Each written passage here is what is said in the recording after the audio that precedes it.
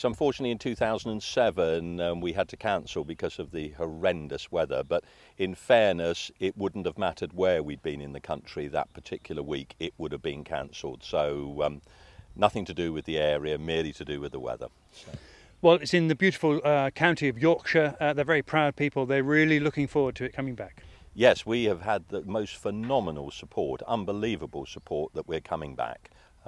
Average distance for people to travel to the event is 100 miles, and so where we have been for the last few years has been rather out of the scope of a number of people from this part of the world, and certainly north of here. So we are really being encouraged by the response we've been getting from the locals, so we're really looking forward to it. Beautiful grounds once again, and the stately homes of the United Kingdom do get blessed with the Game Fair, don't they?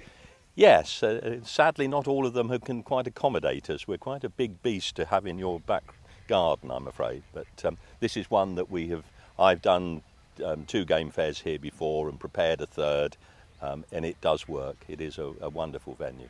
Statistically speaking, it's like 1,000 exhibitors. We've had a lot of feedback as to quality, and so we've reduced the numbers of exhibitors down to about 850. But it still makes it about the 4th largest retail outlet in the country during that weekend. So there's enough shopping here for everybody. And a lot of people too.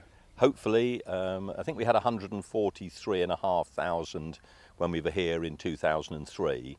And so certainly we would hope to better that this time around. The Game Fair, I think, has changed a lot since 2003. Yes, like everything, the core of the event will always be the same.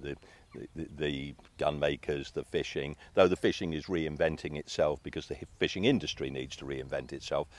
Gun makers is still a traditional industry, so that remains much the same. But we have a new feature, the Best of British, a British village, which is featuring small sort of artisan crafts with the candle making, the embroidery, and small producers of, be it sausages, be it cheeses, whatever, and a lovely old-fashioned helter-skelter and an old-fashioned roundabout to appeal to the children. So.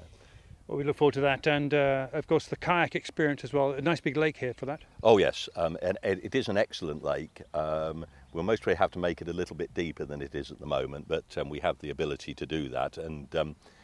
And again, the estate are helping us, and the fishing people that we have got involved this year have been really enthusiastic, and certainly the kayaks, having seen them today, are a wonderful addition to the whole sort of fishing world. And I think for young children to look at, and certainly up here, which is where the picnic lawn is, it's a lovely view down onto the lake, and I suspect will be quite popular. Also popular with the parents, because children up to 16 are in for free. We've started that last year, and we had quite a lot of children, and we'd like even more to come because they're the future of this event. So we want them here. And for children and for parents, it's an outdoor opportunity to get involved with sports which are traditional British, been there for centuries, a bit like archery, air pistols, you name it. Yes, it is. It's a taster, it's a showcase. It's get involved, see what field shooting is with air guns, see what it's like on the shooting line. To get involved, the countryside employs a huge number of people. It generates a huge income. We need to advertise that to people so that they can understand. And it's all about education and an understanding of what actually goes on. Certainly the gun dog events for first-time viewers are absolutely unbelievable, the skill involved in that. So that is what we are, a pure showcase. Well, we look forward to it. It's the end of July and the first day of August. Yes, 31st of July to the 2nd of August. Will be a glorious weekend, not too hot, perfect weather.